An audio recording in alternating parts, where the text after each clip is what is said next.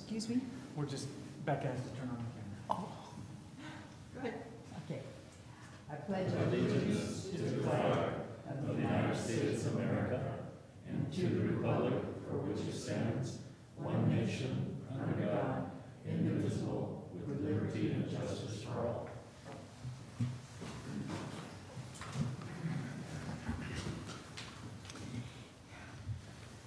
If you'll call the roll. Okay. Director Cicada? Here. Director Ratterman? Here. Director Thomas? I'm here. And President Underhill? Here. Jeff Davidson isn't here yet, but I believe he's on his way. Oh, good. Okay. Item number 2, public comment. Do we have any public comment this morning? Okay. Seeing none, we'll go ahead to the consent agenda, and you'll see all of the items 3A through 3F, and you can read what they are. Because we have several questions, oh no, that's on claim summary. On the claim summary, we're going to be calling or emailing you, Rebecca, Okay. instead of taking up time, Okay. okay? I'll make a motion to accept the consent agenda. Second. Okay, I'd like to move 3D. Thank you, Scott. excuse me, Scott? Who wants to talk I'd like about to the remove 3D. D as in dog. Oh, the meeting schedule. Okay, Do I need to do a motion? yeah, I'd like to make a motion to pull 3D and approve the rest of the consent agenda item. I will second the revised motion. okay, Director Cicada? Yes. Director Ratterman? Yes. Director Thomas? Yes. President Underhill? yes.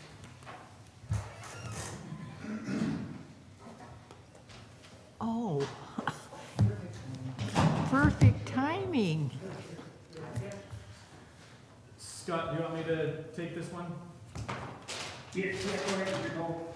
So this, the proposal in the packet was to essentially consolidate the November meetings due to the holiday, and have the board meeting on November 18th.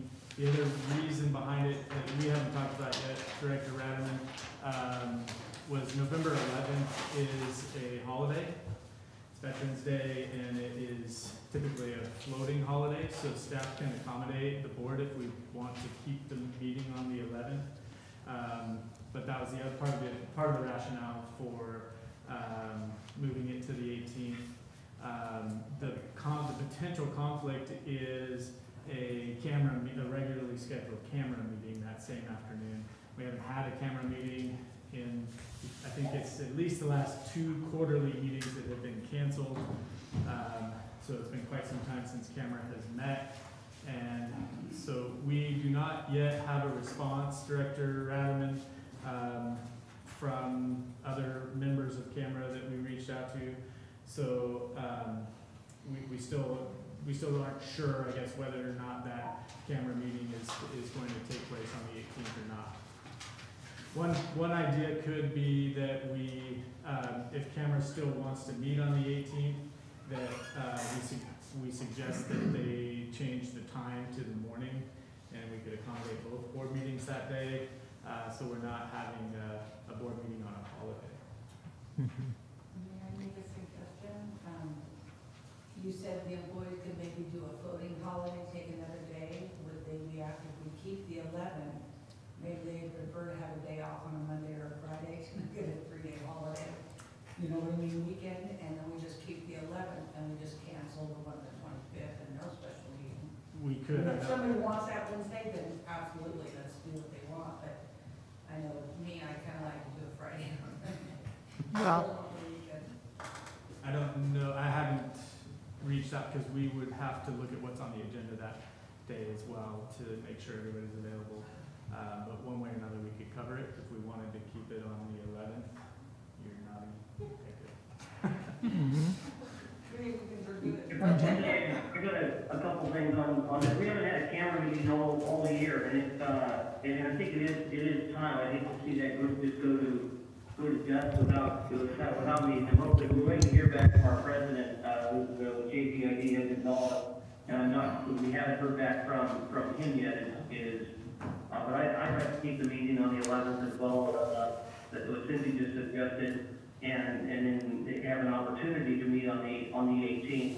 Michael, did you say that it's possible that this meeting, the CCWD meeting, could be moved to the morning, or the camera meeting would be moved to the morning of the 18th if both of them are, if we had that both of them on the same day? I wouldn't dare to presume move the time of this board meeting, but we could ask. We're through moving time. I don't want to wade back into that issue, but we could ask either board, if either board was willing to reschedule, because the camera meeting, I think the regularly scheduled camera meetings are at 2:30. The IRB Right. is on the 18th at 9 a.m. Oh, okay. So we have our, another potential conflict that morning. Who is that? IRWM, Okay. So for the department heads that are here, any objections off the top of your heads to keeping it on the 11th? And so staff will accommodate that if we want to keep it on the 11th. And the other consideration I think that Director Radman raised yesterday was potential, or was it President Underhill? Sorry. Because we typically also consolidate the December meetings for the holiday. And so just the gap between the two meetings. Right, then but it's not. So maybe we'll try to keep the first meeting in December as well without rescheduling that one. And if there was anything that came up that needed board attention in the interim, we could have a special meeting. Yeah, because moving it one time would have given us a 5-week gap If or we, something. if we keep one on the Yeah, 11th right. and then we move the one in December, I think it would be 5 weeks. That's probably Right, a little right. much. Who knows what staff would get into in that period of time. Or the directors. Or the directors. Okay, so it sounds like we'll keep the board meeting on the 11th, and in that case, we don't need any action on this agenda item. We'll just keep it as it's regularly scheduled, and we'll anticipate canceling the second meeting in November, but we'll send out that notice. Okay. We don't have to have a motion for 3D? No, because we're not changing the regularly scheduled Okay. meeting unless you want a motion. All right, thank you. Okay. All right, item number 4, new business, and I'm just very happy to present 4A, recognition of Bob Carter for his service with CCWD, and Damon. Make sure I'm on. I'm on now, I believe. Good afternoon, everybody. It's always bittersweet when you recognize the accomplishments of staff upon their retirement. I think Bob Carter is especially so, given the fact that he has really changed the way CCWD has operated out in the field in many ways significantly. I mean, he's been here for 25 years, and during that time, I think he's been able to challenge field staff and the district to do things creatively and internally, which as a result ends up saving the district and customers money. And so I think it's a testament to Bob that the district has been able to do some really unique things, because I don't think without Bob's, what's the right word? Stick-to-itiveness and courage, really, and creativity, we couldn't have done a lot of what we've done over the years. So I would love to read the resolution and then give everybody an opportunity to chime in on how awesome Bob is. So here we are, resolution of the Board of Directors of the Calaveras County Water District. Recognizing and honoring Calaveras County Water District employee Robert Bob Carter. Whereas Robert Bob Carter has diligently served the Calaveras County Water District since May 8th, 1995, for a total of over 25 years. And whereas Bob began his career at the district as a mechanic and worked his way up the ranks to senior mechanic, And whereas during his tenure, Bob has been an integral part of the district's operations department, contributing to the daily field operations and to a number of critically important projects for the district, such as the new Vallecito wastewater treatment plant, the Copper Cove raw water pump station installation project, the Arnold wastewater treatment plant, excuse me, clarifier rehabilitation project, the Middle Fork pump station retrofit project, generator installations district-wide, the Meadowmont pump station pump head replacement project, on-highway and off-highway vehicle emissions compliance, and the Ebbets Pass Reach 3A water transmission line project. And whereas Bob has worked with a strong sense of dedication and responsibility to his position, staff, and the customers of the district. And whereas Bob is known to say that he has the best job in the world. He loves being a mechanic. Working on vehicles, especially military vehicles, is his passion. Bob has an equal number of photos of his Bronco and Shelby Cobra as he does of his lovely family. And whereas Bob loves to begin any conversation about completing a complicated work effort with, the chances are slim to none and Slim's out of town, bub. And whereas Bob will be remembered for encountering every single crazy driver on Sheep Ranch Road while commuting to the pass over many years. Now, therefore, be it resolved that the Board of Directors of the Calaveras County Water District hereby honor Bob Carter for his 25 years of service with the district. Be it further resolved that the Board of Directors and staff of the district wish Bob all the best in his retirement activities, which will include fixing up vehicles in his recently completed personal shop. So with that, I'll move for acceptance. Second. all right. We have to Anybody have a have vote. anything to add? No, well, we have to have a vote, yes. Oh, my bad. Sorry. Director Cicada? Director Davidson? Yes.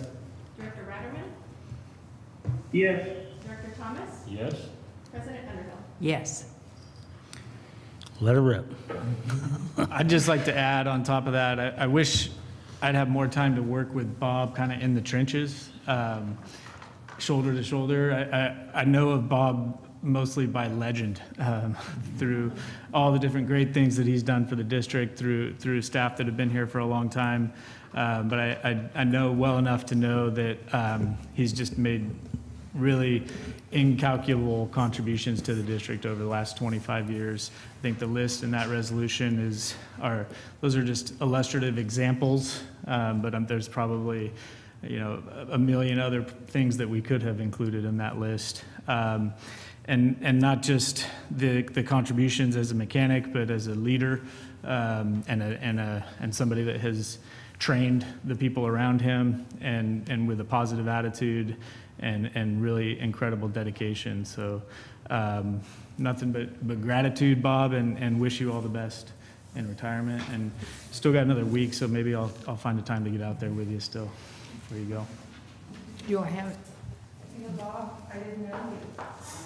I've been here, but I don't get to see folks like yourself very often, so I'm sorry I didn't get the opportunity. But it sounds like for 25 plus years, you're going to be sorely missed, and I want you to enjoy your retirement. You earned it. Thank you very much.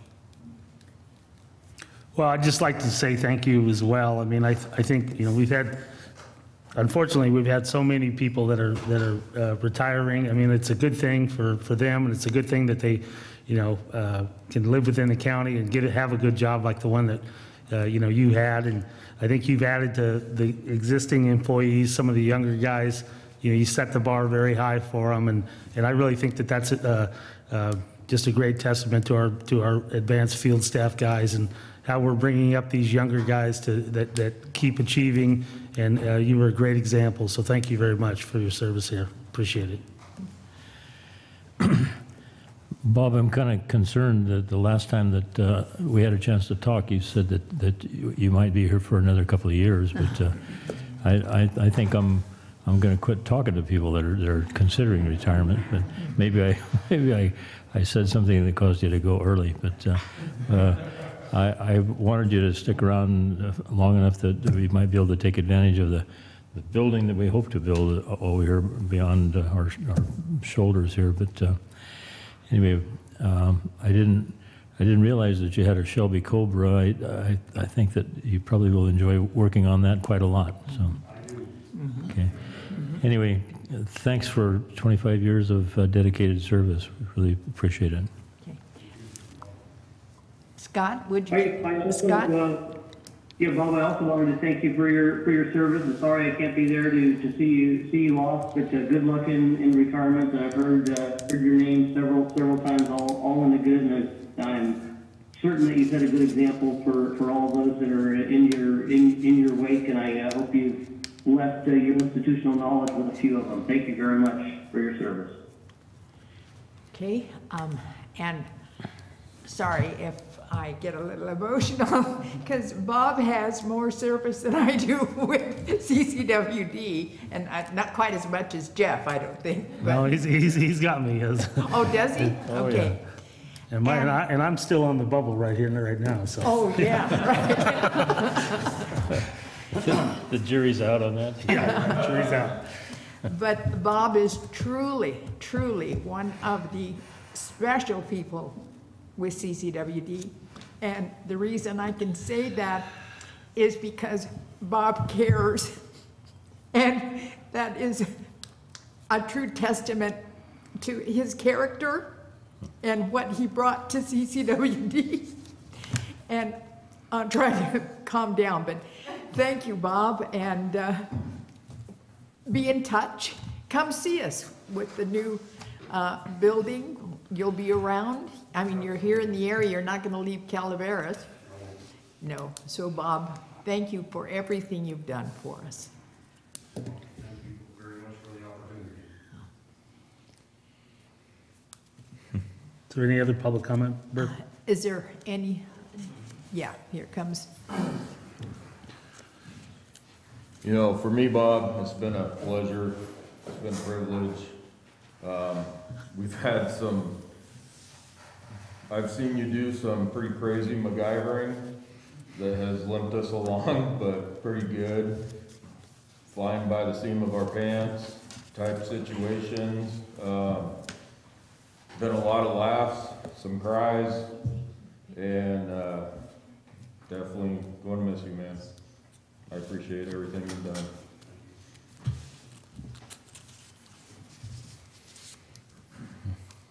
Damon?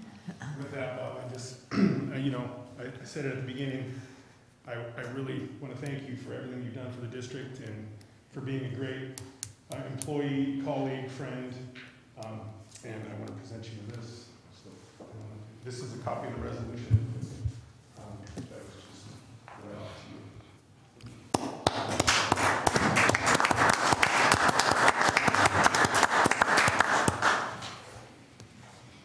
And see, when I go, I'm going to get one of those. It's just going to have a doorknob on it.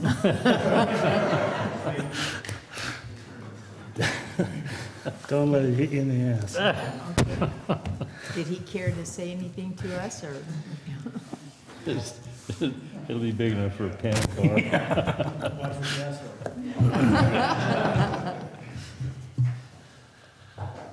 I came here when I was not too long out of the Navy, and this has been an exciting job. Had an opportunity to work on a variety of different equipment. You come to work every day, you never know what you're going to be fixing on. Sometimes you've done the same job before, sometimes you've never even seen a piece of equipment. But it's your job to figure out why it's not working and make it happen. It's never boring. This has been a great place to work. I don't have any complaints. Thank you. Thank you very much. Thanks, Bob.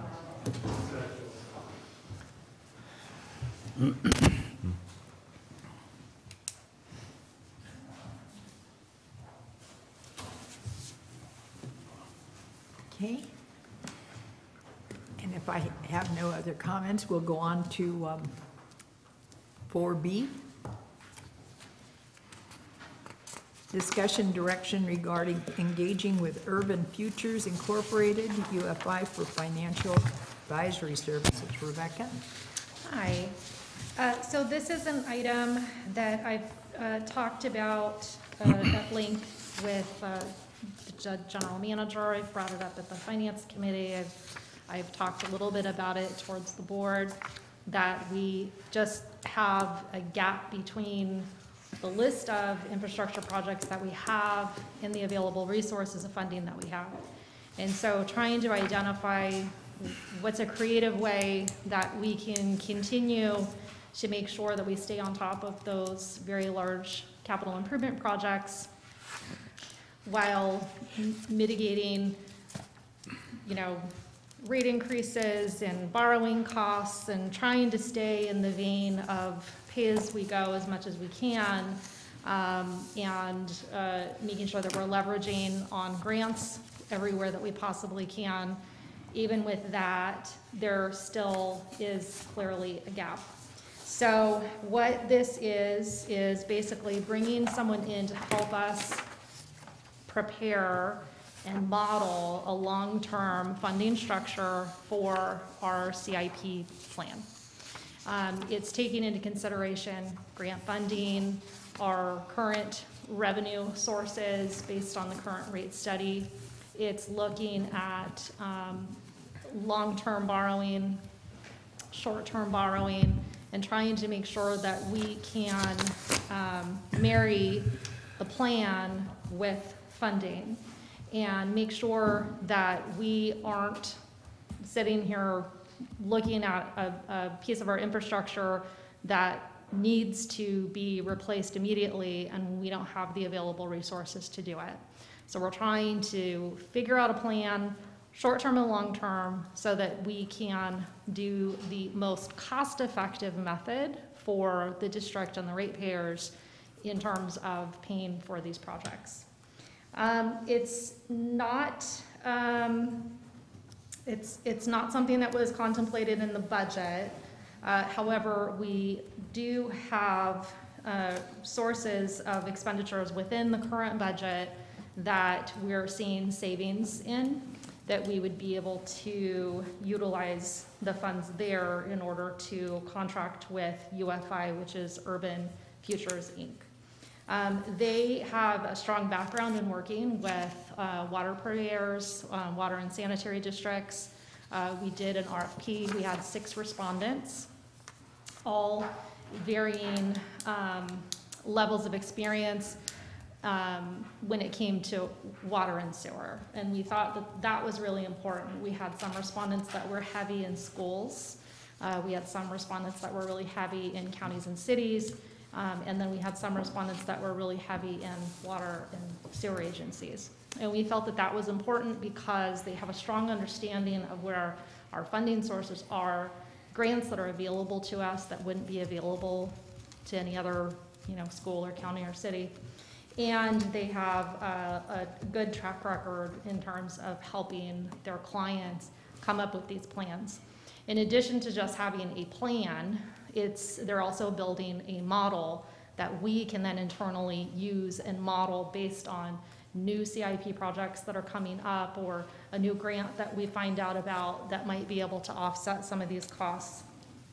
We took this to the Finance Committee on, what was the date of that one? September 22nd. And even though the contract is within the purchasing authority and the contracting authority of the general manager, myself, we felt that it was important to bring it to the Finance Committee because this is a new kind of concept for us. And then it was also determined it's a good idea to bring it forward to the board so you also know what exactly this means and what we're looking at. So that's what this is. We don't find that there's any need for a budget adjustment for the board to approve, but we did want to bring it forward to have this discussion with the board and what the benefits of entering into this contract would be.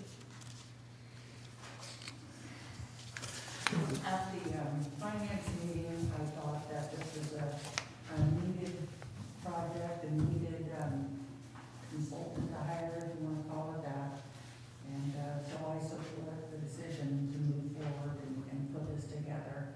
That long-term planning is important, especially with the FERC licensing coming up and, of course, the project and everything. So I think this is something that we need to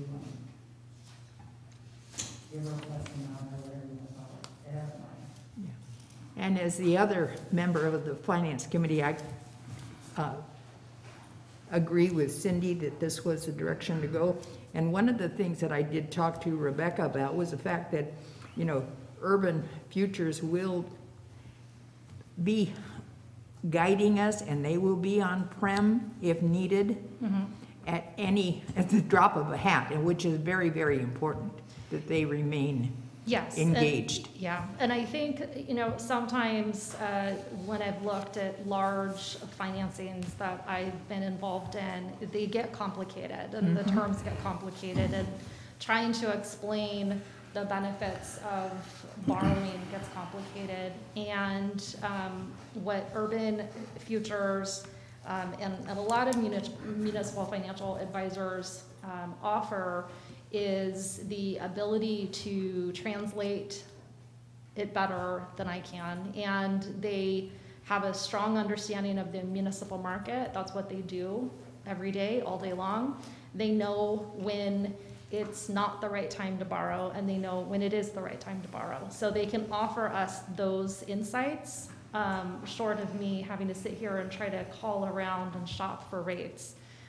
Call around and try to determine, you know, is this the right time or is it not the right time? So they offer the ability to help present this information to the public and to the board.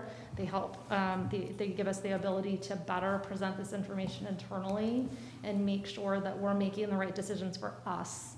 And they don't have any skin in the game. They're not making money off of us doing any sort of borrowing, but they're here to help us identify when it is the right timing, or what's the right structure, or what we need to go forward with when we identify a project that we do need to start moving on.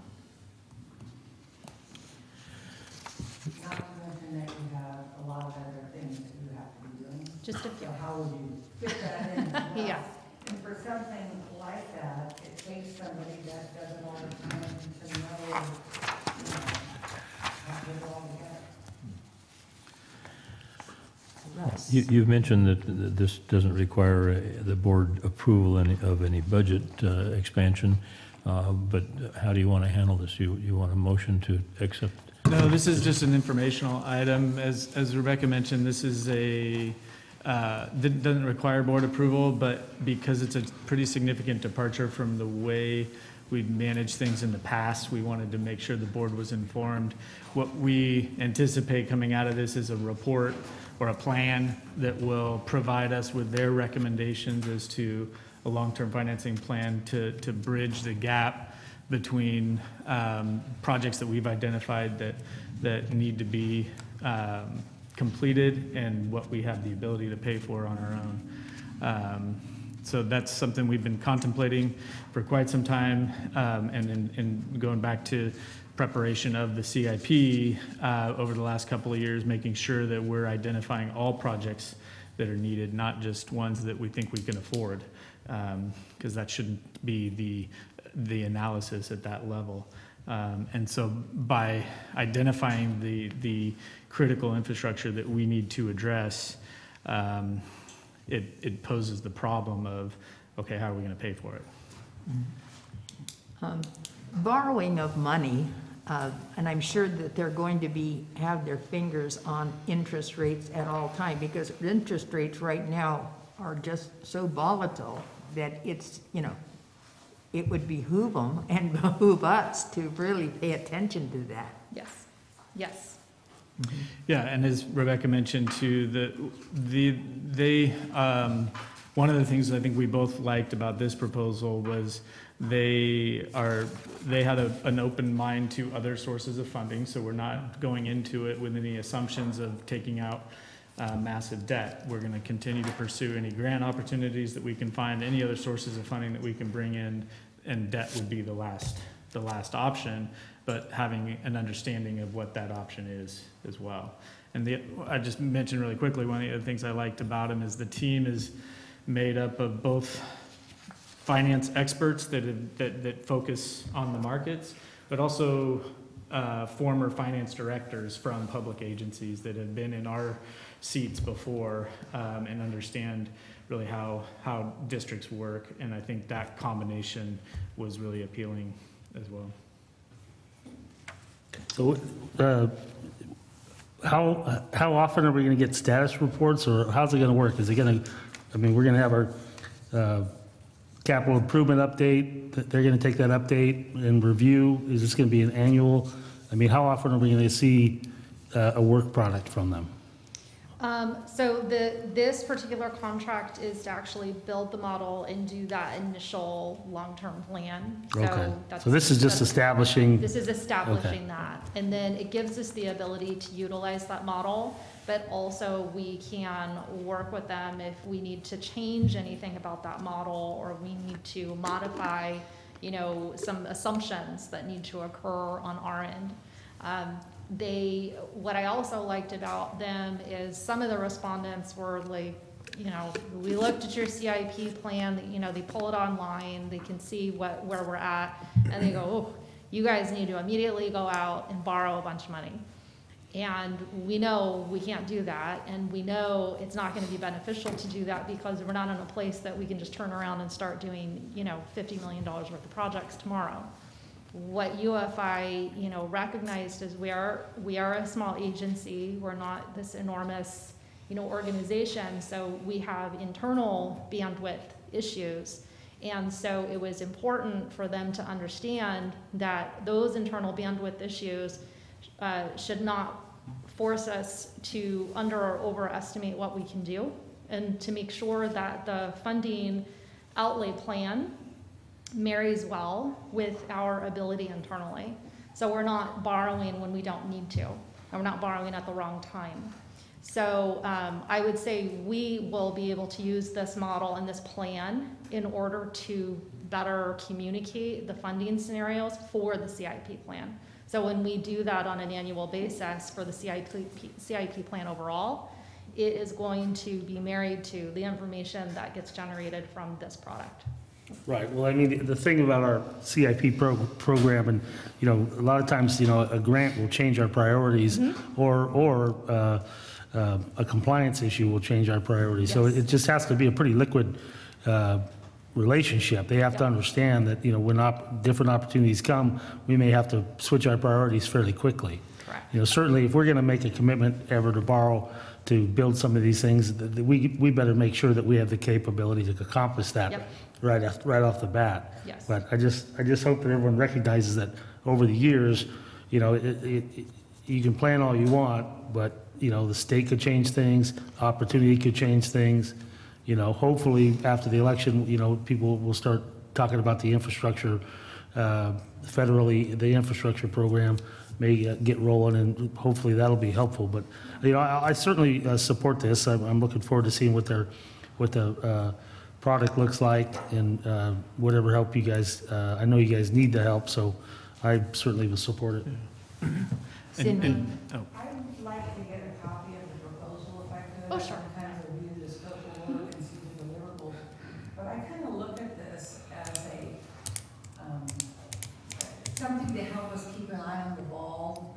10, 15 years down the road, we know the FERC license, in my opinion, that's like a number one that we can't lose sight of. And maybe we do this, but I think that FERC should be on that CIP plan. You know what I mean? So we don't lose sight of that. And I hope that this company would know that, you know, that would be part of our investment, which I think I said it is, you know, investment schedule. But how do we invest, how do we prepare for that huge ticket item and the other CIP related stuff. But if I can get a copy of that, I'm curious if they're deliverables. Scott, care to comment on anything? Quiet, he's putting right now. No thanks. Did you say no thank you? I said no thank you, appreciate it. Okay. I think it's a good idea, I'm definitely in favor of it, I have nothing further to add at this point, I think it's a great idea. Okay, great. Okay, so we'll move forward. We'll bring back updates in the final report when that's ready, and keep the board informed. Okay, thank you. Okay, Thank you. Item 4C, discussion action to authorize subleasing warehouse space from Habitat for Humanity. Good afternoon again, everybody. So, when the district was first approached by the leaseholder about whether or not we would be interested in leasing, taking over the lease for the warehouse next door to our mechanic shop off Pool Station Road, I think at first impulse, it was to just say, no, we're not interested. That was my first impulse. Michael and I have discussed this at length. I think it was both of our first impulse, but as we start to consider some of the benefits associated with having a warehouse now that we are leasing for a short period of time or a somewhat short period of time, there's a lot of advantages it provides to the district currently. Excuse me. Namely, a central warehouse provides us the opportunity to receive large bulk orders at one site, and that we can then break down and deposit or give out to our different regional warehouses, which saves costs on shipping. It allows us to leverage cheaper prices for bulk items. It allows for the district's purchasing agent to really monitor inventory. It can come into a central warehouse, and then once it's checked out, we can have a system, excuse me, for checking out items that he can then see real time, rather than right now. The current work effort is that we have regional warehouses all over the district, and in order to try to optimize pricing, we can get a bulk delivery delivered to one warehouse, and then we can have staff or the purchasing agent himself can try to break all that, break that order down and have it delivered to its different regional warehouses. It's just a lot of work. It's cumbersome. This provides staff the opportunity to come into the administrative building, stop by the shop, stop by the warehouse, pick up inventory, and make appointments with the mechanics, talk to the purchasing agent about necessary items, and it provides a streamlined approach to shipping and receiving for the district. One of the really important opportunities that it also provides is that it allows us to have a test run, if you will, on what it would look like to operate a warehouse for the district without actually constructing the warehouse first. We can look at this building and we can understand what works and what doesn't work from a purchasing perspective, from a storage perspective, how we ultimately want to see the relationship between a mechanic shop and a warehouse be developed as we look to construct a shop next door to the administrative building here. There are some potential financial impacts. We would be taking over a lease. We would be subleasing this warehouse. Looks like if we were to pick it up in November moving forward, it'd be about a $22,000 cost. We do have money that's in our budget now for building repairs that we could look to use. However, we must be mindful also that we're going to ultimately have to make building repairs as well. We have a lot of buildings throughout the utility, so I think we should just be prepared to have to spend some money in order to work to sublease this warehouse, but I do feel it provides benefit to the district in many ways, and it's a good opportunity for us to really drill in on what it is we want to see out of a warehouse long term. Cindy? So, can you give me an update as to where we are in developing this property, what's happening with that kind of thing? Well, Yeah, I why can why do don't we first finish what we're doing here? Would that Well, make this is, sense? they're related, and I can do that. I think it's relevant. I'll kind of give a couple of things here. I can answer that question real quick if you'd like first, because they're definitely related issues.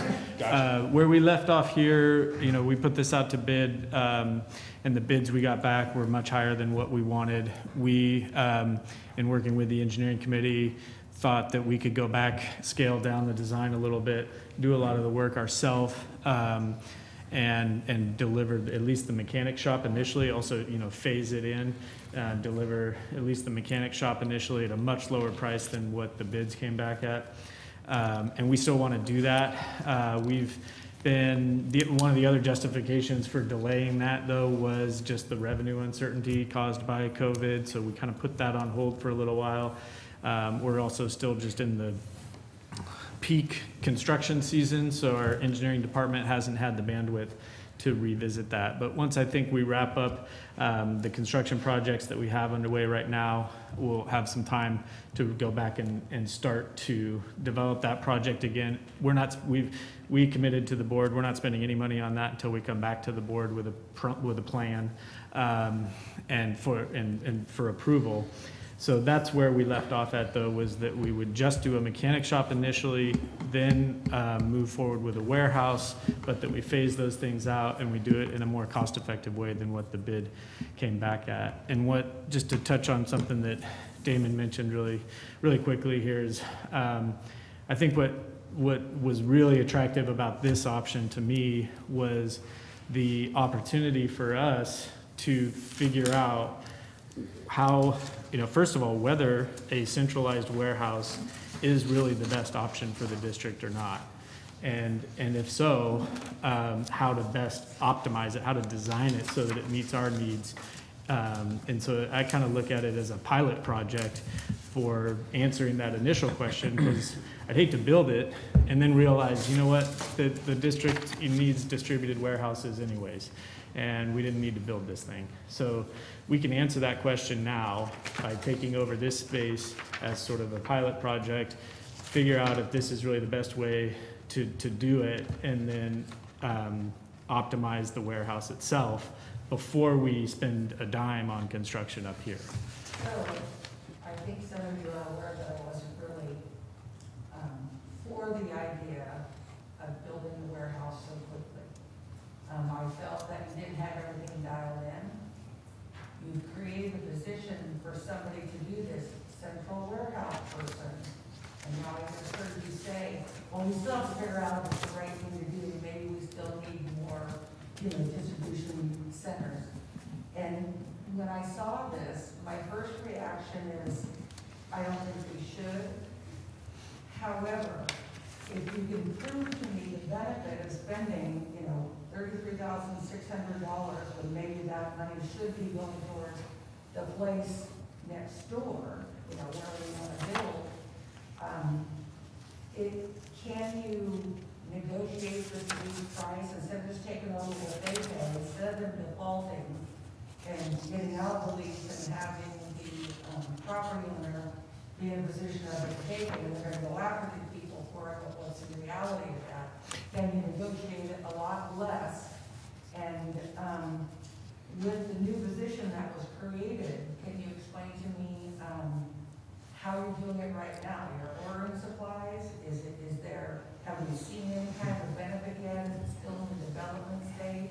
Yeah, so to clarify that, the new position, the purchasing agent position, wasn't at all predicated on the warehouse. We knew there was going to be a big delay between creating that position and we just still don't know if we're ever going to have a warehouse. The benefits of having the purchasing agent, though, we felt like would be immediate without a warehouse. So that I think is where we stand on that position. And then as far as negotiating, they're not in a position of default.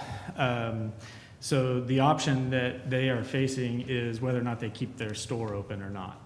And they have, I think my understanding is, they kind of break even maybe a little bit more. They're not bringing in a lot of revenue. And they've been closed for a while because of COVID, I think initially, and some staff turnover. But the decision point they're at right now, which is why this is, we actually have to make a decision on this today, is whether or not they reopen the store. So it's not a matter of default. If CCWD declines, they're going to reopen the store and they're going to serve out their lease. So we're not in a position to negotiate that. I don't think they wouldn't take a lower amount than what is due to the landlord. And then just to add to the second part of your question, and we do have our purchasing agent here, But we haven't presented to the board yet the tangible savings associated with his position. We're working on that, and we look to provide that to you here in the near future. But yes, I can say that, having somebody who is able to take the time, research pricing, research availability, have vendors kind of compete for the services or for the money from CCWD has been a direct benefit. And also having somebody that can take the time out to analyze whether or not X is the best solution for the problem, maybe it's Y, and then provide insight to our field staff while they're working out in the field to resolve other issues has been a direct benefit also. Does this position also look at, I noticed for auto parts, there's all kinds of stuff, so is that going to be kept separate, or will this position be overseeing and stopping those parts from best prices? I mean, we're buying it from treats, we're buying it from centers and the auto stuff, so I'm wondering, would that add value to have this position look at that, or are we planning on doing that all along? So yes and yes. So with the position as it currently is, Mike and I have conversations all the time about purchased automotive equipment or parts or replacement widgets. And he also manages the fleet and works with enterprise to make sure that, if we requested a vehicle for lease, when is it going to be delivered? Does it have the correct aftermarket parts associated with the job? What are we going to do with as we surplus the other vehicles? And then to your point, or to your question about the parts for the mechanics shop, having the warehouse where the purchasing agent's office is next door to the mechanics shop really improves our ability to understand what we're going to need, what we can keep in the warehouse for the mechanics to use. They also keep repair parts on hand at the shop as well, but this will help improve that. That has been one of those moving targets, tough items to really work to resolve, are automotive repair parts associated with district fleet. It's a tough one, and it's one we continue to work on. I'm interested in whether or not, okay, we're going to be getting all of these supplies to the warehouse. Are we going to be having a system of delivery, or does it always mean the field, however many shops come in, or are we going to expand it? So we do that now, kind of in a regional format. So we already leverage folks' travel plans on whether or not we can have material or equipment delivered to certain sites. Mm-hmm. This will improve, and it will also provide us a one-stop shop, so to speak, right. For, hey, if we don't have anybody going to Copper this afternoon, perhaps you just might need to come down to the warehouse and grab it. You haven't checked your mailbox at the administrative building in quite a while, so go ahead and knock that out as well. So it gives us another option. We do that now. So oftentimes, I might have repair parts in the back of the vehicle that I drive, and I'm headed to Ebbets Pass one day, or there's any number of ways we can go about having parts delivered, but it will allow us to inventory those into a central warehouse and then check those out of the central warehouse. So once they head to Copper, they're considered at Copper. They're gone, and that's going to obviously happen over time. It's not like we get a bunch of inventory and then we push it out and we imagine it's been put into the ground or put on a vehicle or put into a water plant, but it will be accounted for at that facility. Okay. Russ? Michael, when you and I talked about this initially, the size of this unit was represented as being twice as large as we currently have. Did you find out that is approximately right? I think it's the exact same size as the building we have right now. Exactly the same Yeah. size? Okay. 50, doesn't say 5760? Yeah, I'm trying to remember off the top of my head, but I think it's in staff report. Another 3,000 square foot in mezzanines, is that? Right. Right. Okay, so at $2,800 a month, that's approximately what we pay. We pay $3,000 a month for We the pay a little bit existing more, yeah, facility. they must be better negotiators. You're talking about mechanic shop? Mm-hmm. Yeah. Yeah. So I don't, I think that there a couple $100 a month, you could make a case for the fact that we're taking over an existing lease. If we let that lease, if we don't take advantage of subleasing, it would probably, the owner of the warehouse would want $3,000 a month instead of 28. I kind of like the idea of being able to test drive a warehouse before you actually buy one. So that's what I'm interested in. And in talking with Bob Carter and some of the other mechanics down there, they kind of lamented the fact that there's no, currently they don't have a place to store a vehicle that is kind of partially in the process of being repaired. And I've never heard any reports about vandalism, but I would suspect that, if you have a utility truck down there with the utility boxes and stuff on them, it would be a very tempting thing if it's left outside. So I'm very much in favor of this. I think it's I particularly like that test driving aspect of it. So anyway, that's my thought. I have a couple thoughts. I'm in favor of taking over this lease for the period of time. At the $5,760, it ends up being a little less than 50 cents a square foot, which is, I believe, below market. But I want to remind everybody, I'm still convinced that if we manage our own project, and there's nothing simpler than metal buildings, otherwise I wouldn't be able to do it every day. But we can build our own.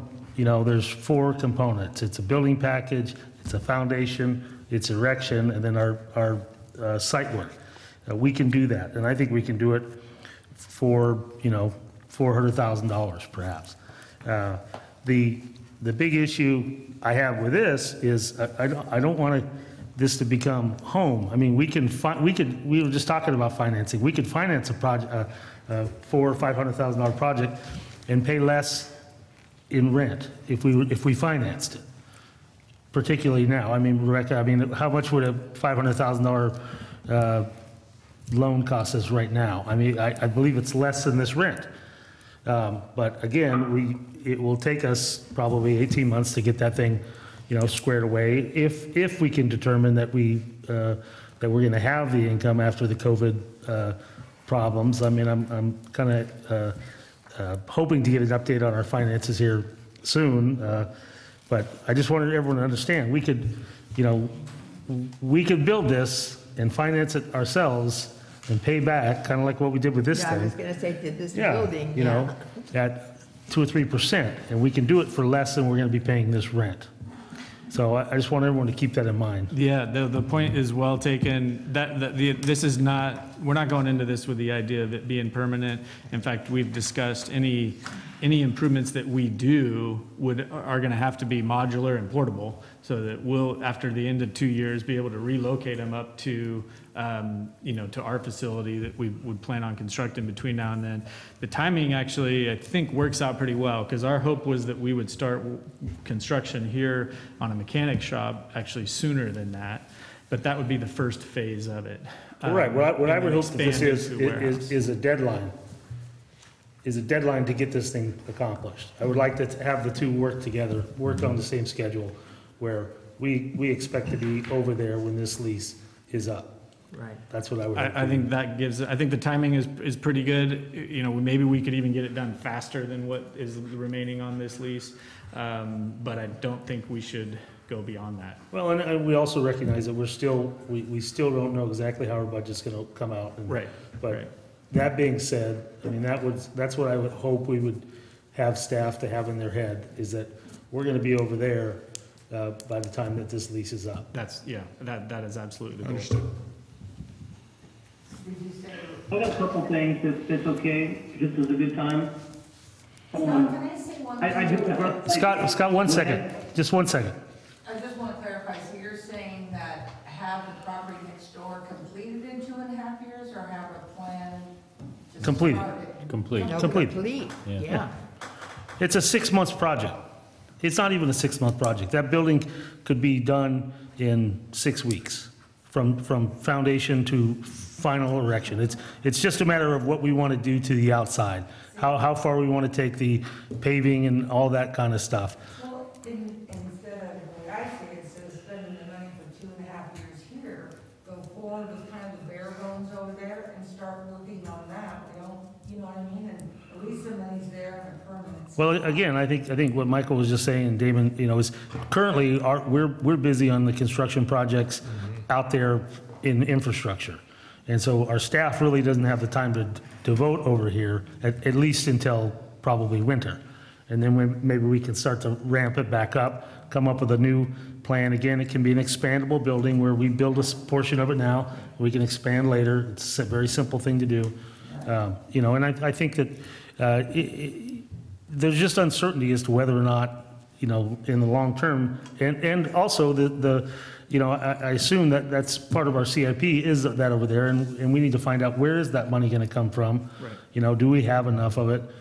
So those sort of things, we just need to get our ducks in a row. And this is not a bad interim site, but I'm convinced we can get over there quickly and responsibly. When is the lease up for the mechanic shop? It's month to month.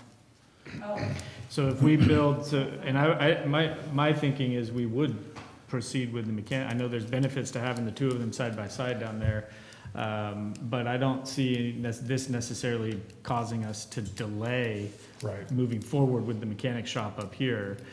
We still want to do that as soon as possible. It's the second phase of that, the warehouse, that would probably be 18 months, 2 years out anyways. except for we'll be spending, pushing $100,000.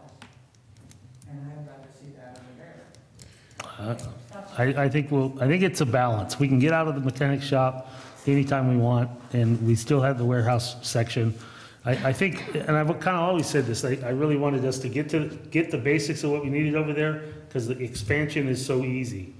And so, I think that we're on the right path here. I really just think that this is the right thing to do, but I agree with you that we need to be focused on at least, phase one would be the mechanics, because we can get out of that anytime. And then we'll see how, the finances end up and how we can pay for this. And I need to get our engineering staff squared away with how simple this is. This is very, very simple stuff to build that building. It's very simple, and we can do it.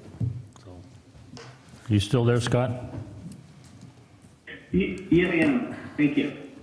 I do like Russ's idea about test driving and see if this works out. Having a warehouse, especially next door mechanic building, is very simple. We talked about, I think what we already talked about next door is a done deal, and we should move ahead with it in that time schedule of getting it done within 2.5 years. I think is a great goal, and we should strive for that and make sure we're not making these two rental payments a permanent part of our expenditure, especially that we've already approved to move forward on the building next door.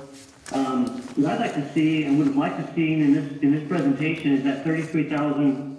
And the other thing I'd like is any improvements we make to this building, we're making sure that we can move those improvements, like the pallet racking, computer system, and any shelving that we put in this building, that would make sure that they know, the owners of the building know that stuff is coming with us.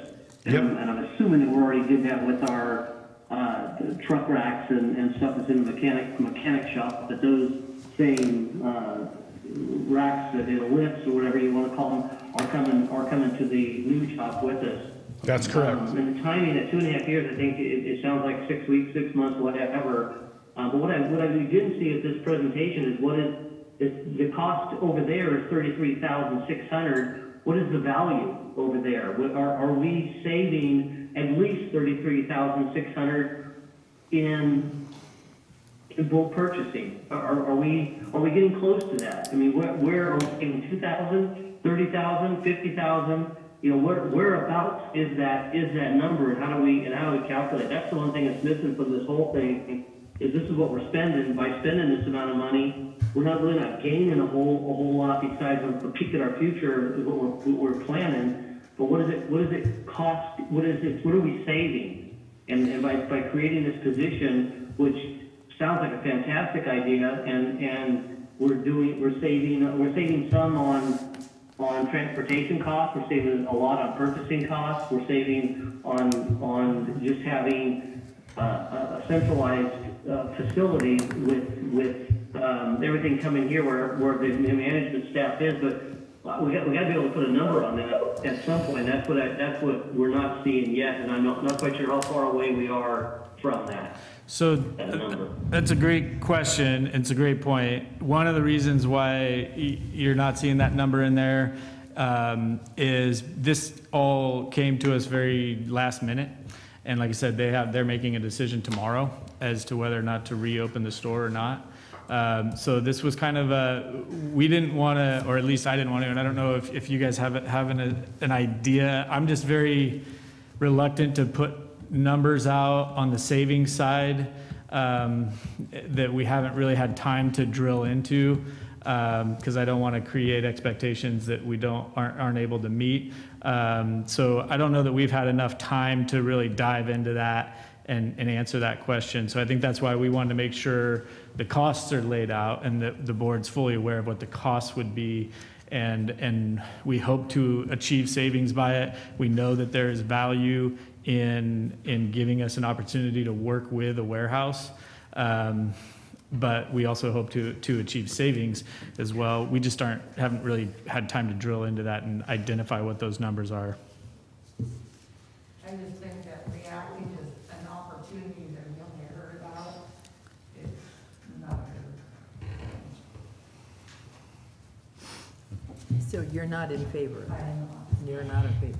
I think the money would be better spent moving forward and starting that project in January and finishing it up in 6 months, starting with bare bones, but enough to get over there. I just think it's a high price to pay to see how we might set up the other one. We hired somebody with experience, knowing that we wanted that person to be able to know how to set up a warehouse because they've done it before. And I think we have that with this person and save the money and invest it. Well, one of the things we're talking about is the fact that we're going to be doing it ourselves, right?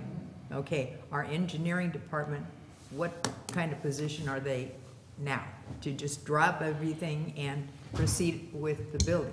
Well, they wouldn't drop everything because, as far as priorities go, our infrastructure is a higher priority, always will be. That's why we haven't touched this since the last discussion we had with the board during the budget process.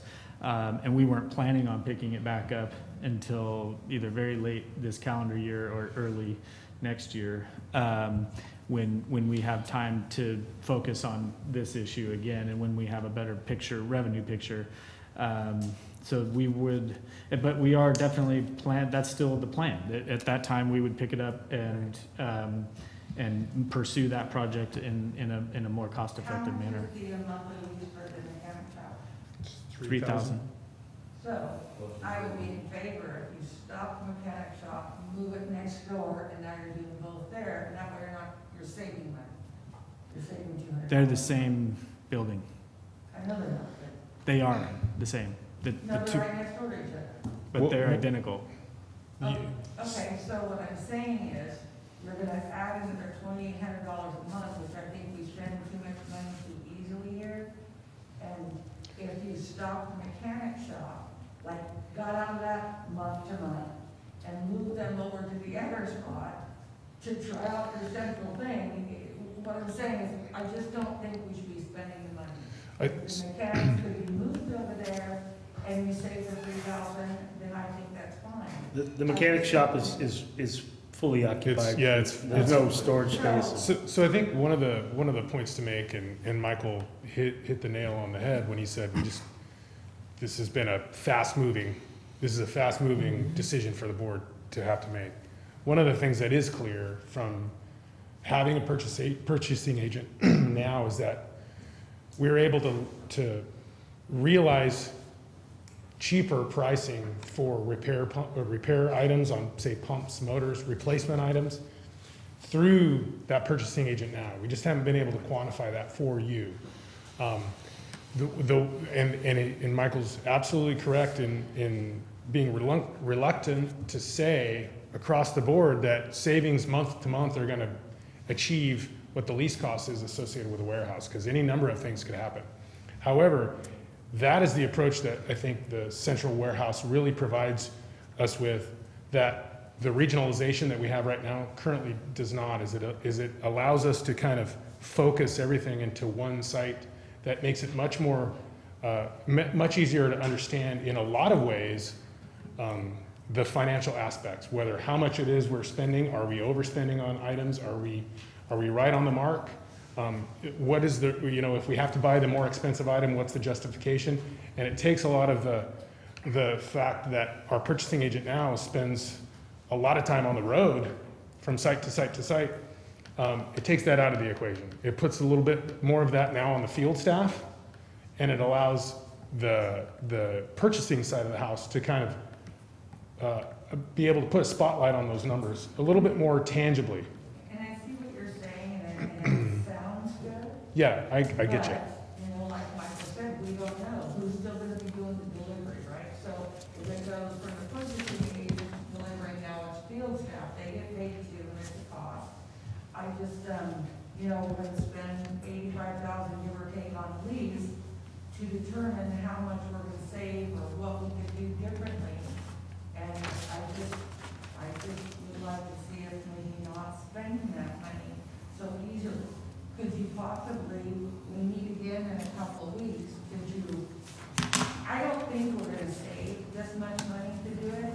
And I think over a longer haul, we could get it. I think the purchasing agent, good idea. I think your whole theory is a good idea. I just don't think jumping into another lease and having another commitment of $85,000, give or take, I don't think we're gonna get the bang for that buck. I think the purchasing agent has the qualifications to know how to set it up, and I personally would like to see the money going towards there, and just maybe giving them, lighting a fire to get somebody to move quicker. I think Jeff had said, it shouldn't be that difficult. We can get going on, we just gotta make it a priority. It's where I'm coming from. I think those are all good I think points. you got enough of a vote. These are, I think they're all good points, and this is, we've wrestled with this too. As Damon said, we were both kind of skeptical about this to begin with. We came around because of the opportunity that it provides, but those are all, I think, very good points. I will say, we're not gonna delay on moving forward here, like I said. I still think that that's something we want to get done, according to what we had laid out before, and that's achievable. But I think there's pros and cons here, and it does put the board in a tough spot to have to make a decision on this short of notice. Do we have other thoughts? Yeah, I just wanted to make a kind of a rebuttal to what you said about, why don't we just immediately move the mechanic shop next door so we don't have that payment? It would, put a number on the relocation cost. I mean, you got 2 hoists, got office set up over there, and I can see it taking, a week or two to make that transition, and in the meantime, you don't have any place to work on the trucks. So I think the mechanic shop particularly should stay where it is until it is time to move. Make it a point of, okay, if you want to give up one monthly fee for a month, okay, move it over there. That's what I was saying. I was just trying to make a point if you gave up one of those costs. Can I make a motion? I make a motion by Minute Entry to authorize general manager to enter into a sublease with Habitat for Humanity warehouse space at 740 Pool Station Road in San Andreas. Second. Any other comments? Public? Okay. Director Cicada? No. Director Davidson? Yes. Director Thomas? Yes. Director Retterman? Yes. And President Underhill? Yes. Thank you all. Okay, thank you. Do we want to take a 5-minute break before we get into Brad? I'm fine with that. Yeah, that's good. 5 minutes. Oh, dear. Nothing personal, Brad. That's okay.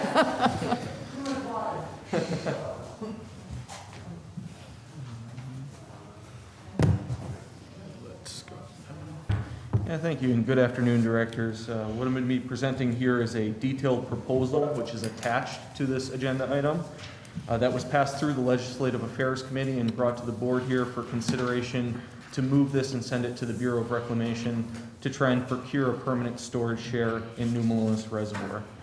What we'd be asking for is essentially 13,800 acre-feet of permanent storage in New Melones. That would be beneficial to Calaveras County Water District. That would allow us to use our post-1914 North Fork Stanislaus water rights to store in this portion of New Melones Reservoir. Now, this comes through the WIN Act guidelines, section 4006 to be exact, that directs the Bureau of Reclamation to work with agencies in the Stanislaus watershed to determine if there will be storage made available under revised operations plans of the large New Melones Reservoir. And under those guidelines, we've taken a conserved water approach, which is to say that we need to look at ways to make quote-unquote new water available as not to impact downstream users or those reliant on the Stanislaus River. And so we believe that the strongest argument is a conserved water approach. In other words, the water that we haven't been using since the baseline we used 2013, consistent with state guidelines.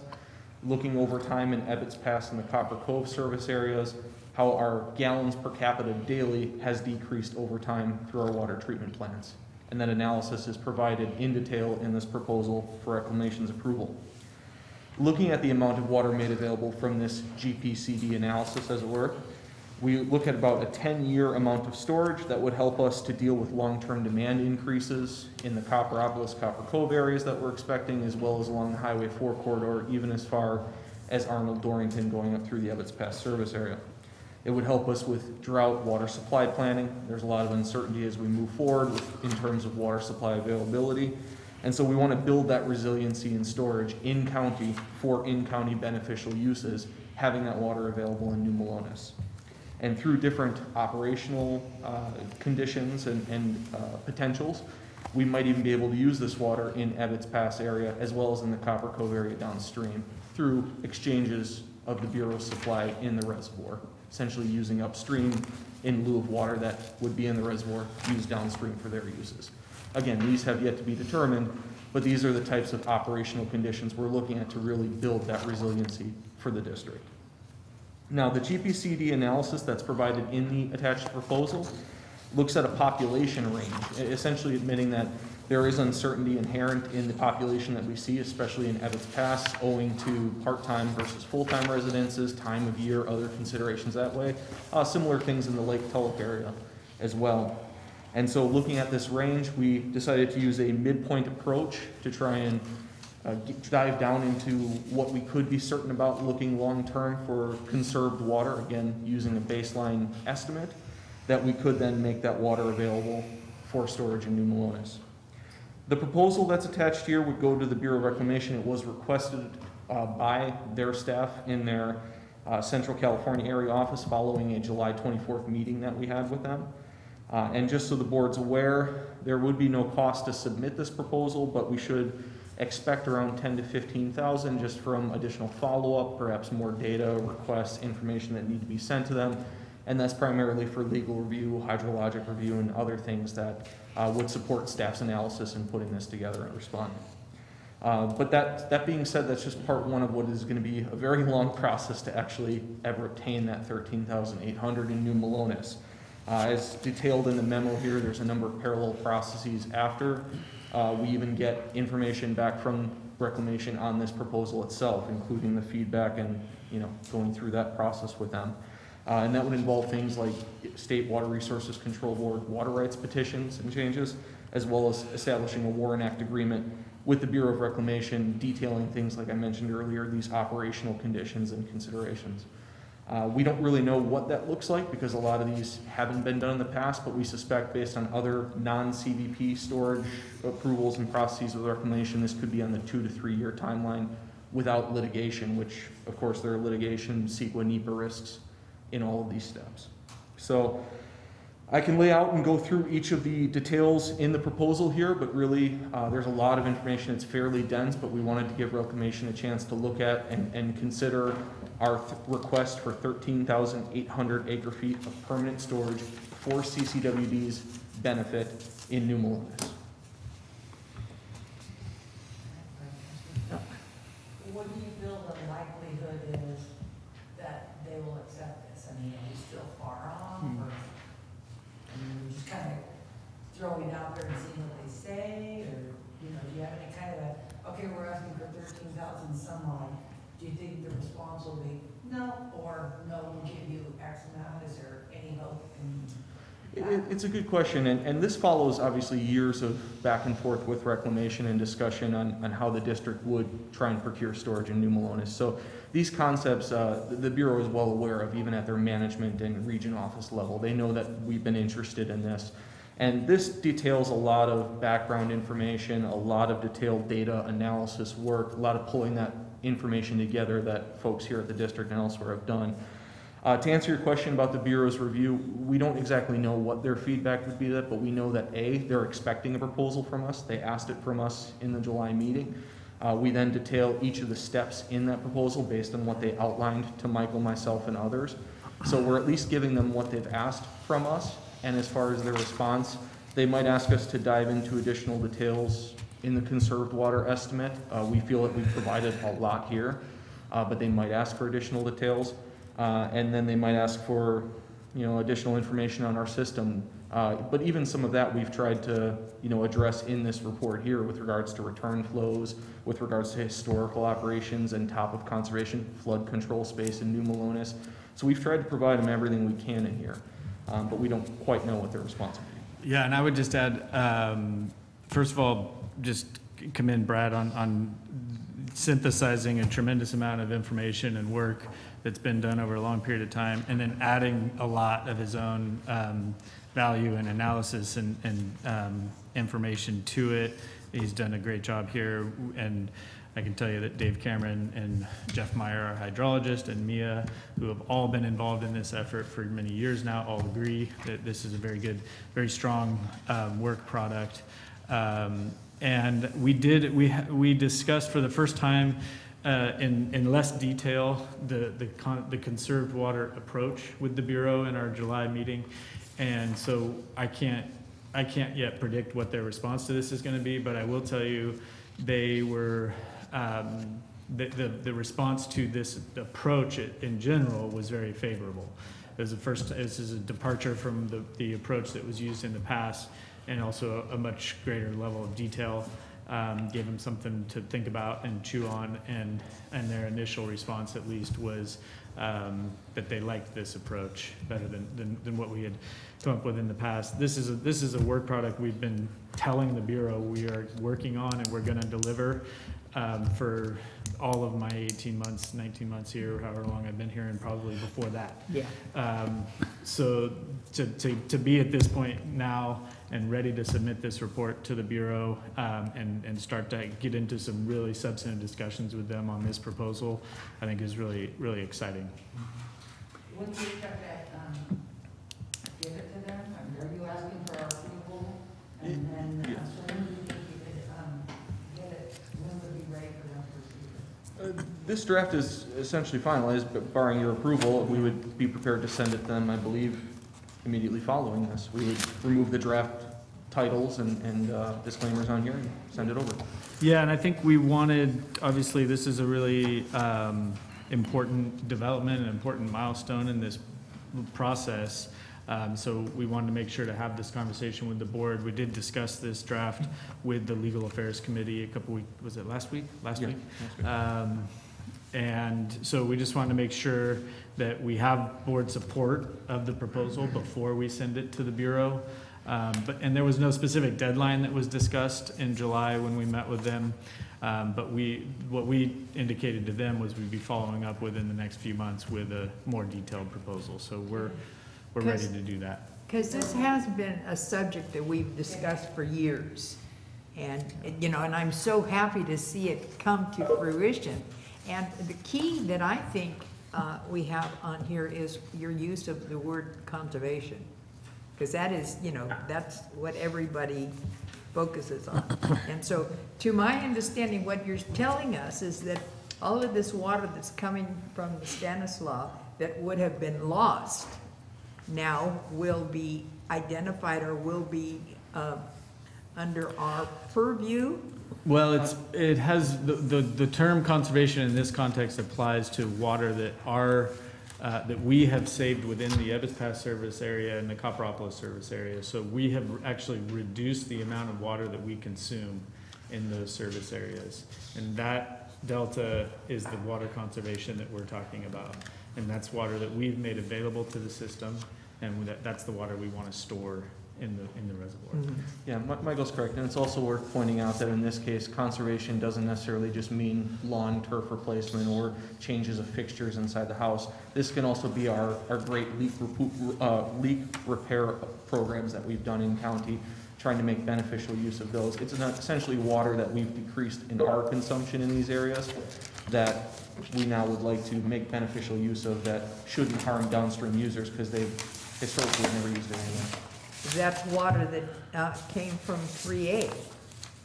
3A, Reach Yeah. 1, Techite, Yeah. all of that helps contribute to conserved water. Mm-hmm. Yeah. Did the legal affairs? I've got a couple things, if I may, on this.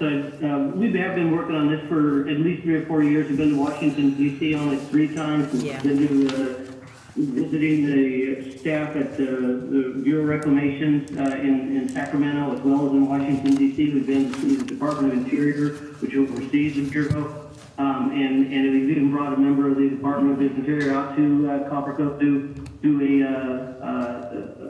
inspection with us and spend a day with them explaining the details of this project. It's been a long time coming. Right. And I'd like to make a motion that we, by minute entry approvals, approving submittal of the draft proposal to the Bureau of Reclamation at this point. I'll second.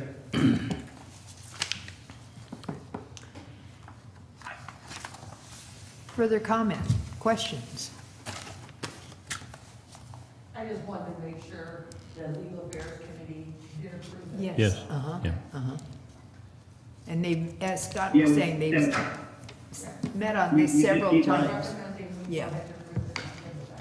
Sorry, Scott.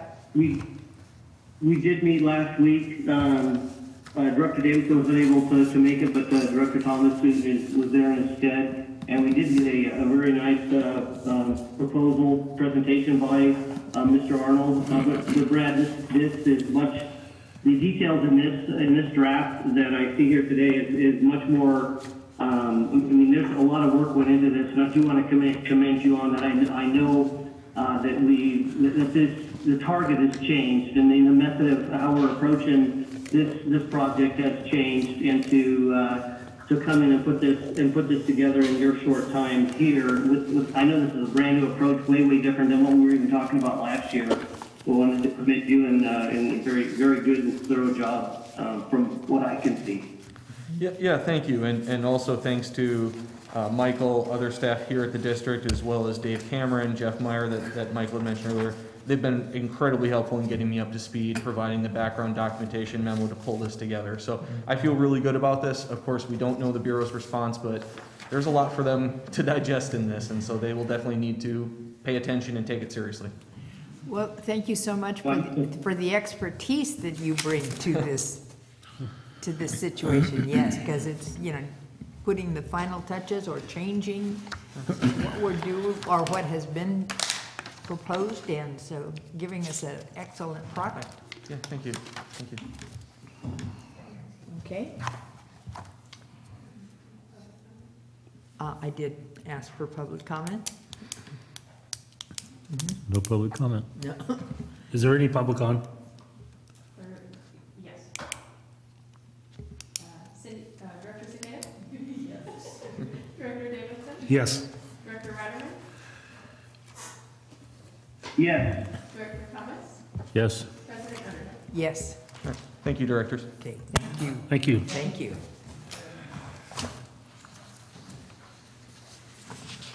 Okay.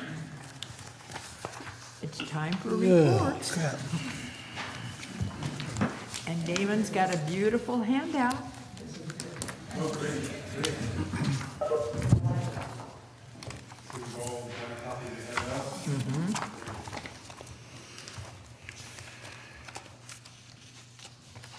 After opening that up, I can just tell you that it was an interesting September. There was a lot of work associated with the Reach One pipeline project in-house. So the district worked to pull all the vaccine samples on the pipeline in efforts to allow the ZEO then to transfer the sections of the water main over to the new main. And just incidentally, we had a line break on Sunday morning on the old section of Main. It was still in use. And as of yesterday, that section is now out of use. So it's like we're racing the water main as it fails to replace sections. And we're almost there. So I'll just be brief on this presentation regarding the September field ops.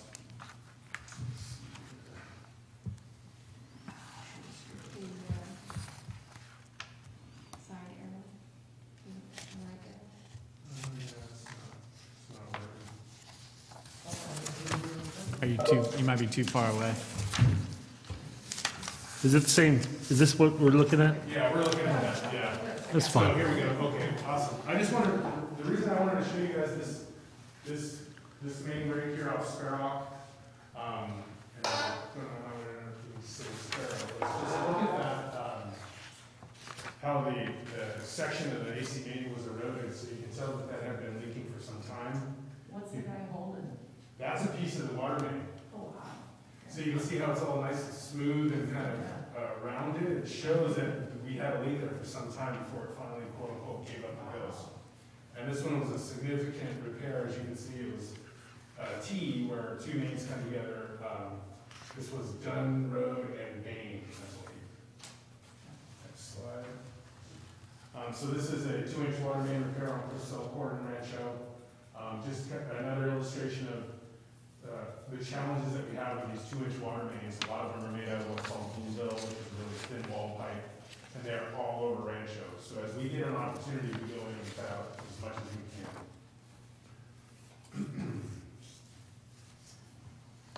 So this one is an interesting one. So normally when you have an AC main break, which is also another oddity about the picture I showed you earlier, you have what's called a shear break. So the main, there'll be some sort of shift in the soil and it'll break just literally like a perfect shear break like this, and the pipe will sit like that. This one was very interesting. We had staff that heard this. Director Davis said, you might have heard this. We had staff come, it was about 9:15, and a bunch of different folks heard this pop. It was like a firecracker. And people actually went out of the house and was like, ah, what was that? And dogs were barking. Well, it was this water main breaking. and I should have put them in sequential order because the first one where the T was actually broke a couple days after this one. So I think whatever happened, whatever hammer occurred throughout the system caused this one, and then the next one was the one on Dunn and Bain. But yeah, quite a loud one, and you can see it literally just blew the top of the water main off. So you missed it, Jeff. Yeah, excellent. Perfect. So this one was a very interesting one. This was in West Point, cross country. Just want to give you an idea of what it looked like with, so we have two water mains next to each other. They were not depicted to be so close together on the map. So one main failed. The kicker was very poorly poured, and there was a lot of deflection, meaning the pipes didn't line up perfectly when they were plumbed together.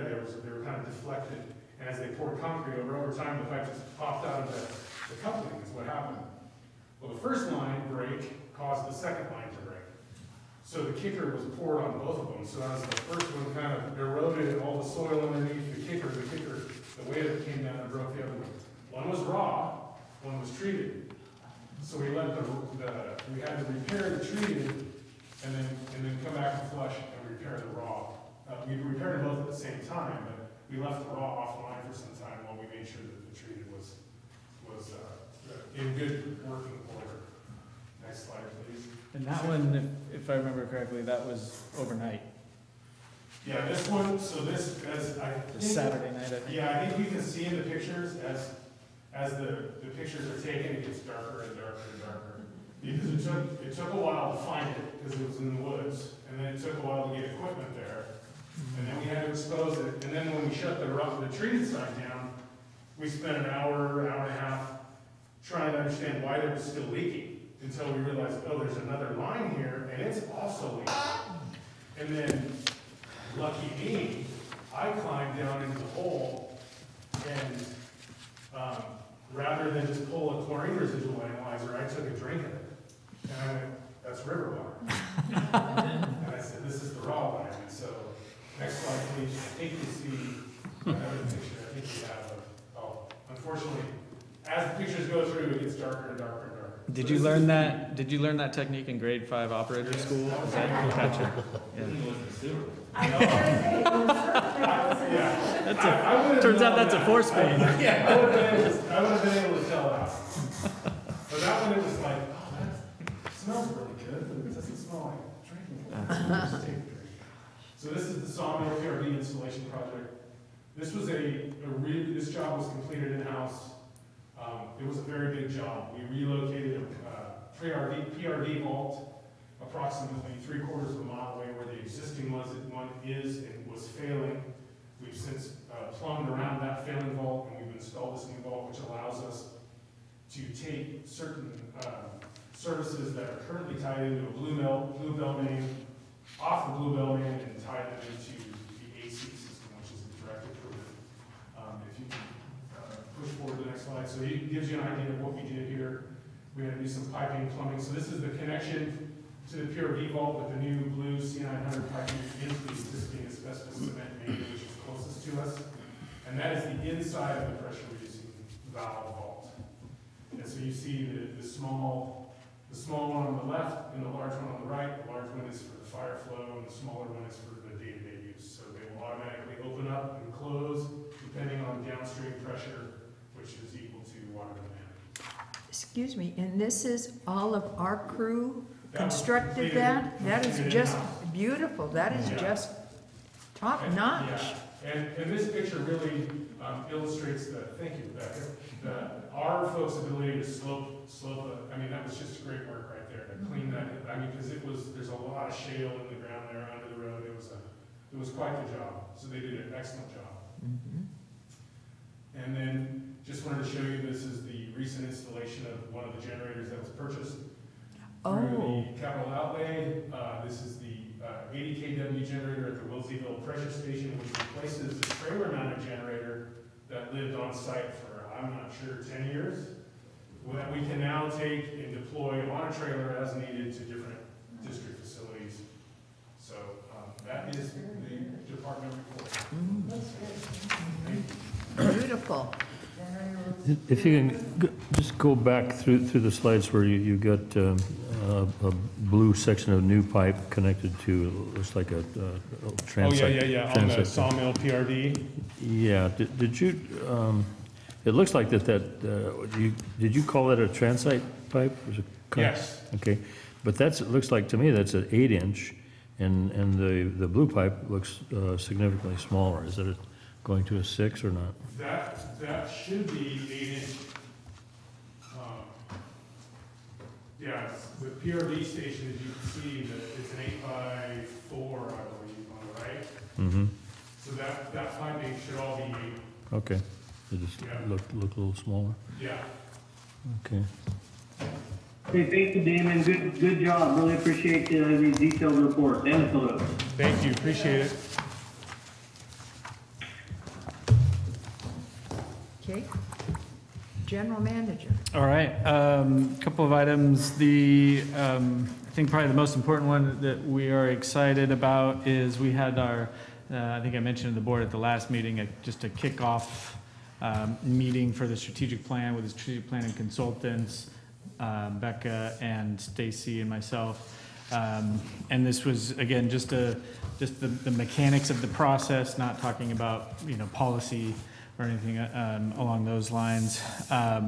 we're gonna bring the rest of the management team into it. They're working on the sort of the legwork they're doing in advance is working on a survey that will go out to all staff and help, and then working on a schedule that takes us, we kind of roughed in a schedule, that if we stick to that schedule, approval would be on Director Thomas's birthday, I think, in March, is the way it would play out right now. So we'll see if we stick to that or not. I won't be here. But that's still a very rough schedule. And between now and the first, so there's a series of, I think, 3 board workshops. Before the first workshop, though, we want to complete the survey, and each of the board members would be individually interviewed by the consultants. So there'll be a lot of opportunity for the board to drive this process. But we'll also make sure we get input from all different levels of the organization, which was another priority for us. So our next meeting with them is to discuss the surveys on the 26th, which also happens to be Jessica Self's first day. So she'll be thrown right into that. And we're very excited to get her on board. The reminder, October 20th, Region 3, we're sponsoring an event to discuss forest management and biomass utilization that I think Becca has sent you the update on. And you are the moderator? Yeah, I'll be moderating that one, and there's some really interesting folks, so I'll try to get as much out of them as I can. We had another project planning meeting for the meter replacement project with the Mueller team, and we are, very sharp, responsive group of people that we're dealing with.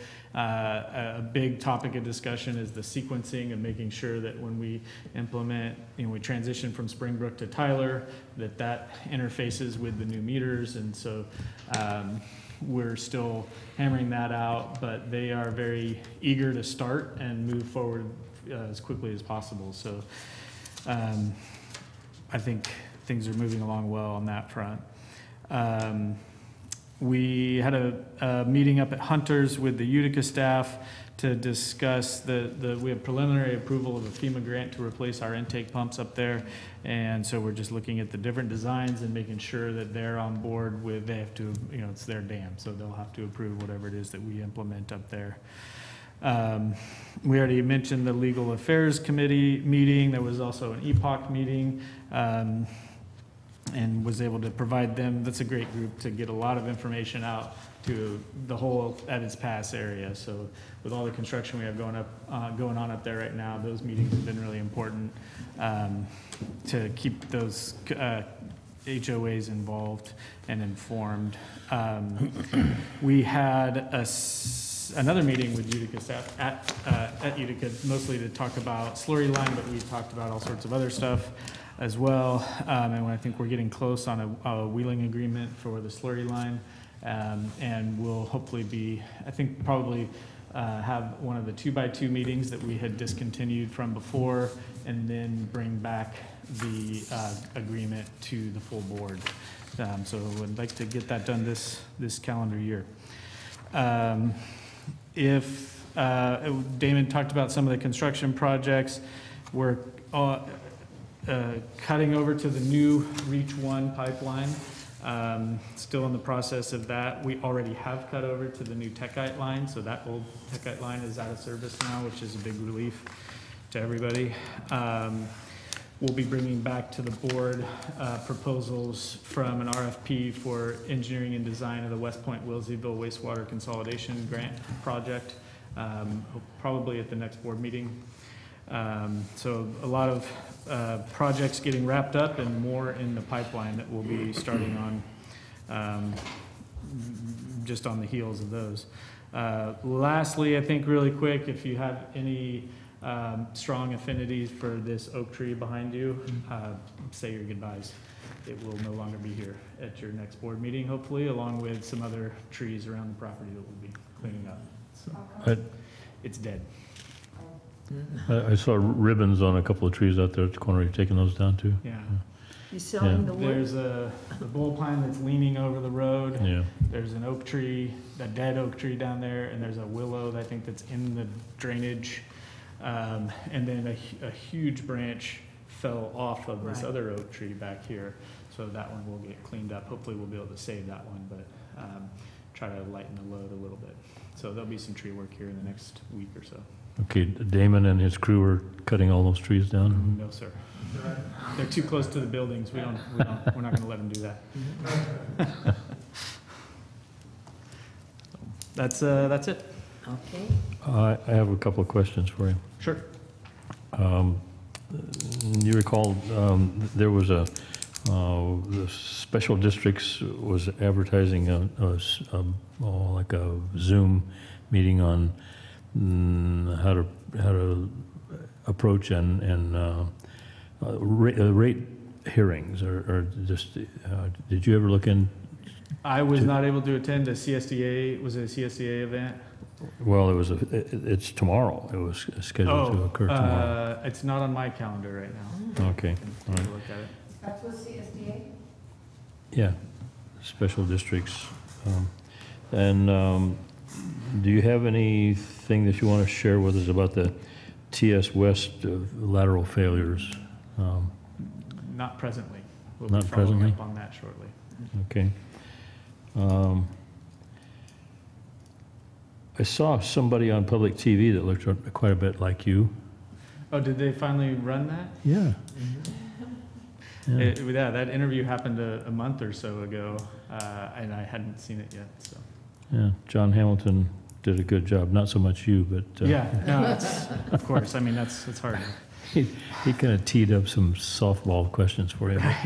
Or- I did mention to them, because I hadn't seen it on, that they had started running it yet. They gave me a advanced copy, I guess you would call it. I don't know. Yeah. And it says CCWD director, and I know. I I was don't know. kind of. You corrected I that. tried to get them to change it. I don't know if they were able to or not. No, it ran as director. Oh, So all right. Well, that's okay. I apologize you for that. won't- Hopefully it doesn't create any confusion. Well, it won't. It'll likely precipitate some demands that you be somebody run against you. Right. So, Yeah. like in this Didn't mean to give case. didn't mean to give myself a promotion there. What's happening with the reason I'm asking this question is there's a contractor friend of mine that is very anxious to bid on that backhoe. What's the latest on that? Good question. I'd have to follow up with Rebecca to see where we're at with that. I'm not sure where the process is right now.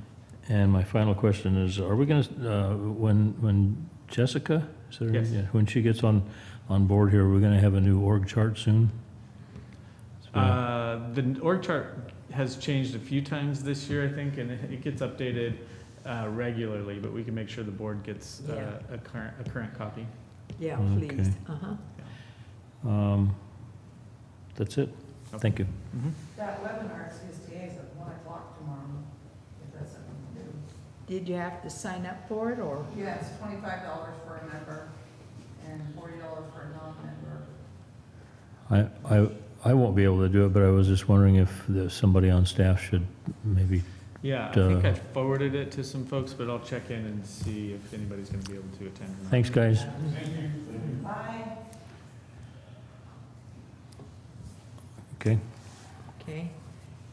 Jeff? Nothing to report. How'd you do? Well, I was gonna get with Rebecca and do a slideshow, but That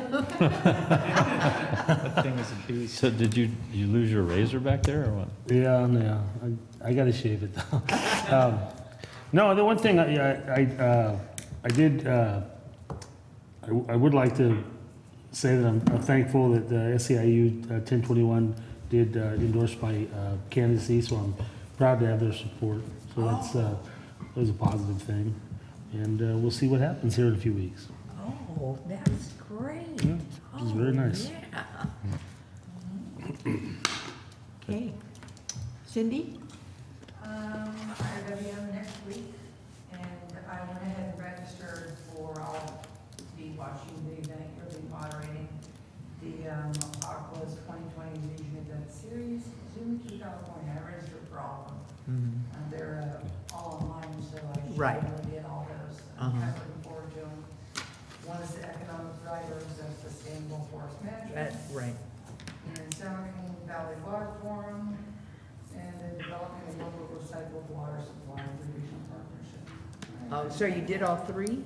Or how- Yeah. Yeah, okay. I was, oh, four, okay. I didn't hear about that thing from CSDA, so I would have been interested in that one. It's still time. Is CCWD a member of CSD? Yeah, oh, yeah. So normally we get things. It came in an email 2 or 3 weeks ago, so. I just went on the website, you can register on the website for your own or something. Okay. Okay, we'll see. Scott? Thank you, I have nothing to report. Okay. Oh, I just had one question, and Damon left. We have had little problem with the new to the old on Reach 1. The cutovers, or whatever you call them. Problem, I mean, for the most part, it's gone really well. We've had a few folks that we seem to, no matter how hard we try to reach every single customer when we have an outage, when it's a big outage, somehow we seem to still be missing people. And I think it's just a function of old data in the system.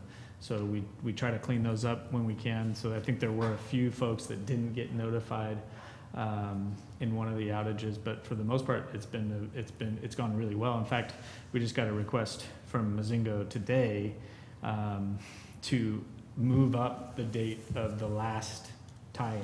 Oh, wonderful. Because they're ahead of schedule. They think they can get the last 2 done on the same day. Our concern was those notifications, but the only customer affected by that last day is the Forest Service Work Center up there across from Hunter's Dam Road. So we think we can manage that notification, and they'll be done, I think, with the final tie-in. I think that pushes them up, if I remember correctly, the 23rd. Because they had, it was October 31st. And they still have some work to do after the 23rd, but I think the final tie-ins will be done on I think it's the 23rd. I have to double check that date, but yeah, they're actually, I don't want to say ahead of schedule, because initially this was all supposed to be done by now. Well, yeah. As far as the the new schedule date. the schedule that we laid out for this month, at the end of last month, they're ahead of that schedule. Because they did work on the holiday. Yeah, it's Yeah. working. Most of the customers are off in the new line now. Yeah, because I know we had our inspector out there, because I was driving down and I saw that. Traffic delay is minimal. Yeah. Yep, and hopefully coming to an end here soon. Okay. Michael, I did have one other question. Sure. PG&E was anticipating or warning about a PSPS event, including Calaveras County Fork this afternoon. Have you heard him? I'm looking at the wind. There's no wind out there. My understanding is it's only a very small, couple hundred customers, I think, in the West Point area. I don't think it will affect our treatment plant. It might affect some of our other facilities up there, but I'll double check with operations, but it would be a really small impact. Okay, well, will you call my wife? She made me promise her I would bring the generator home. So. Yeah. I'll let her know. Yeah, when we get here or get word of it at CCWD, can you pass it on to the affected directors so that we know Sure. that we're going to be affected by PSPS?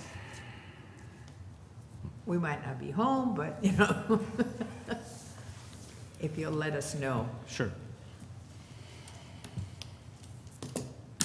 Okay? Information, future agenda items? Anything? No?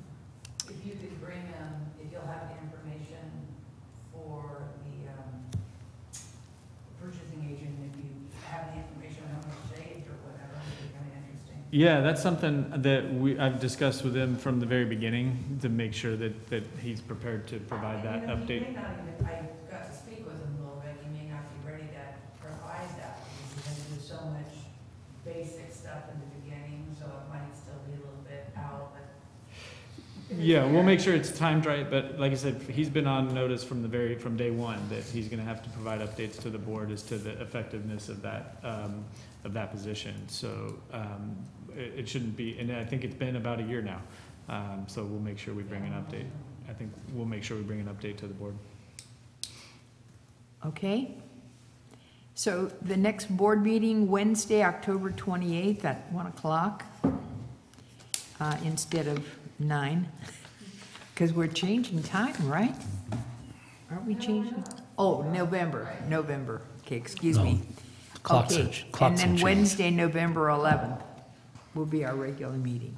Yes. Okay, item 9, closed session, conference with legal counsel, potential litigation, and then 9B, public employee performance evaluation, government code, GM. Okay? We ready?